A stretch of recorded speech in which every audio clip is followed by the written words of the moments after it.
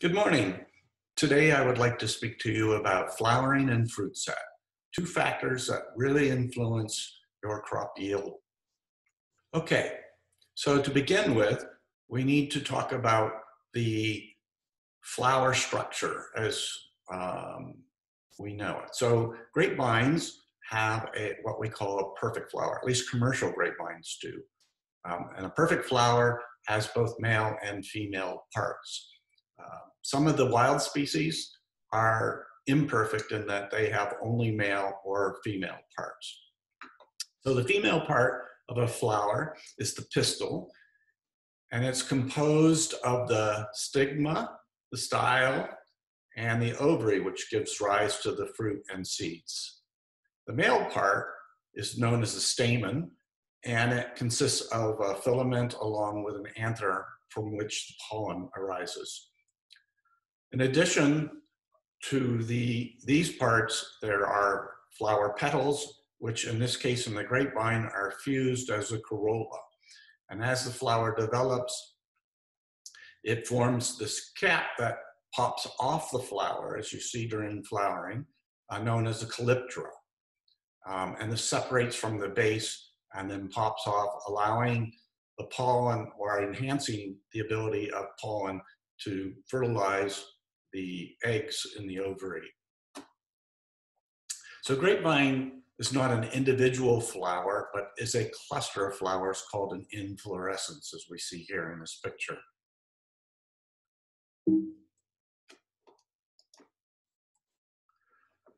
So flowering takes the course of 2 seasons for it to fully develop.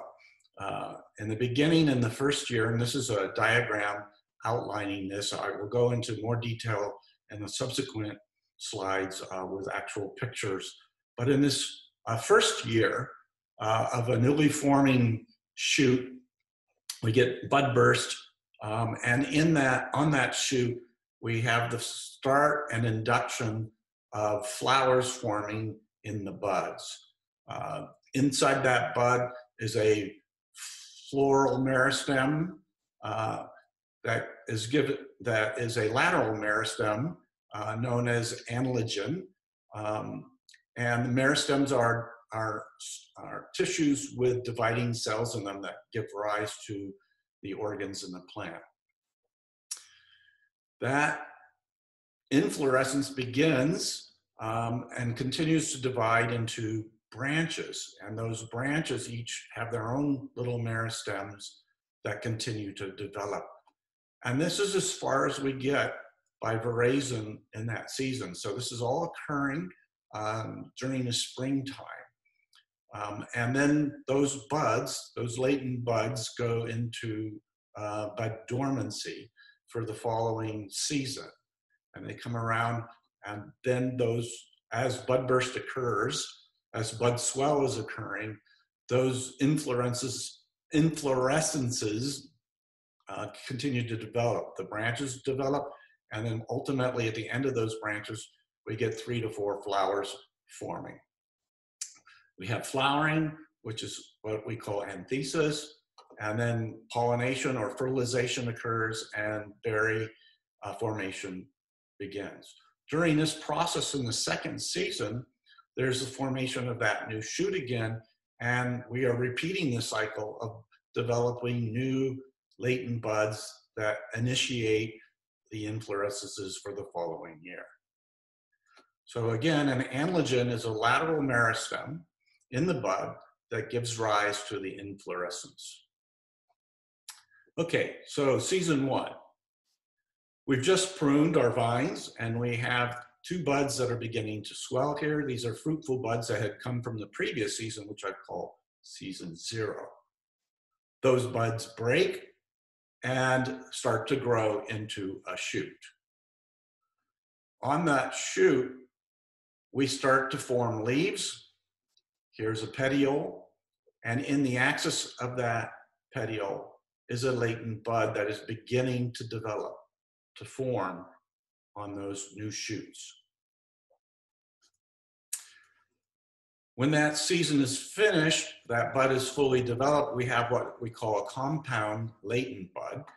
and it consists of 3 buds, a primary bud here, the largest bud in the center, in this cross section, this drawing of what we consider of a bud. Here's an actual cross section through a bud with our primary bud in the center here. And then there's a secondary and a tertiary bud. This primary bud is what's going to break and give rise to the shoot with the 2 inflorescences on it. If we should get bud burst and then a frost, this would die, but the secondary bud would be protected, and then it would grow and produce flowers, but not as many flowers. In fact, we see about a 50% reduction in yield. If that one should also get frosted, then the third one could potentially break and start to grow, but it's unlikely that it would have any flowering. So there'll be a reduction in yield. The primary bud is the key bud here in terms of development. Here we have a lateral bud that'll give rise to a lateral shoot. Okay, so here's a cross section of that bud. And here we can see in that cross section of the bud, a primary bud, a secondary bud, and a tertiary bud. And if we zoom in on that primary bud, we can see in this cross section a shoot apical meristem. So this is the key central meristem that begins to divide and form these lateral meristems that then give rise to the inflorescence. And that inflorescence is starting to branch here. That lateral bud meristem that came off of that shoot apical meristem can develop into either a tendril or an inflorescence. The inflorescence being the flower, the tendrils being those little things that grab on to things off the shoot. And if you look at a shoot, you'll see that it is the buds near the base of the shoot that produce the flowers or the inflorescences, and that will vary based on the genotype. And the higher the buds are closer to the shoot tip, the more likely they are to form a tendril. And this is controlled in part by hormones.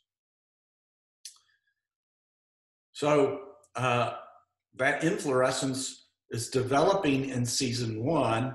It's going to set up our crop potential for season 2. And the factors that influence season 1 affect season 2. So that inflorescence is affected by the light.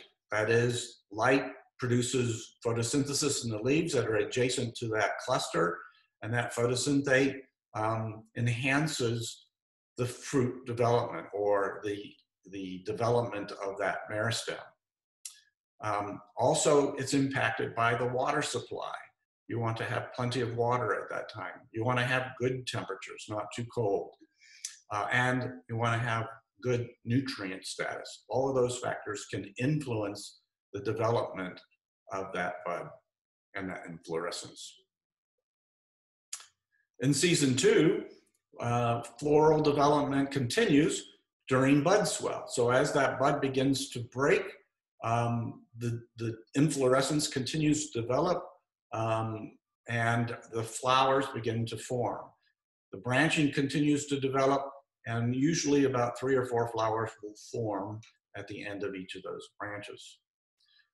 Flowering occurs, or anthesis, resulting in the caps falling off or popping off, and this enhances the flower's ability to pollinate. So pollination occurs with pollen forming at the anther, and the flowers are self-pollinating. They do not require insects, but insects can pollinate them. But most commercial varieties will self-pollinate. And the pollen will land on its own stigma. The pollen will germinate, and a pollen tube will penetrate the egg in the embryo that will fertilize that egg.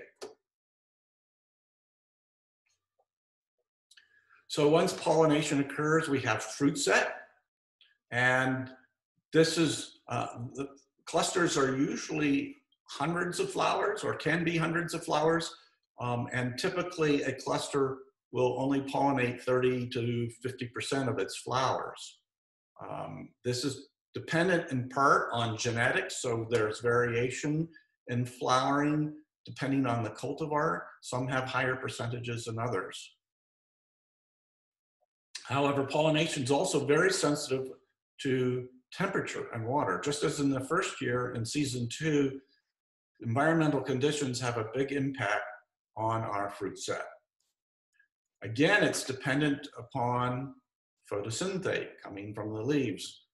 The higher, the better photosynthesis that is going on, the more likely you are to have better fruit set. The inverse of that is that if you do leaf pull adjacent to that cluster, prior to fruit set, you will reduce fruit set because of the lack of photosynthate coming from those adjacent leaves.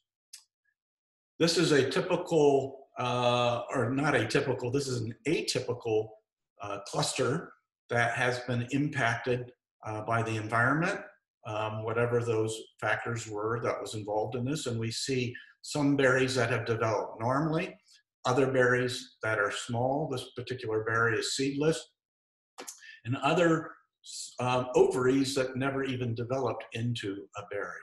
So we have abortion going on, we have fruit set happening. The environmental conditions were clearly impacting this cluster. The number of seeds in a berry can influence its size, so the more seeds, the more likely, and the seeds are dependent upon fertilization. So in summary, flowering and fruit set are very sensitive to the environment during both seasons of the flower development, both season 1 and season 2. It's not just dependent on the current season for fruit set. And fruit set determines yield. Thank you for listening.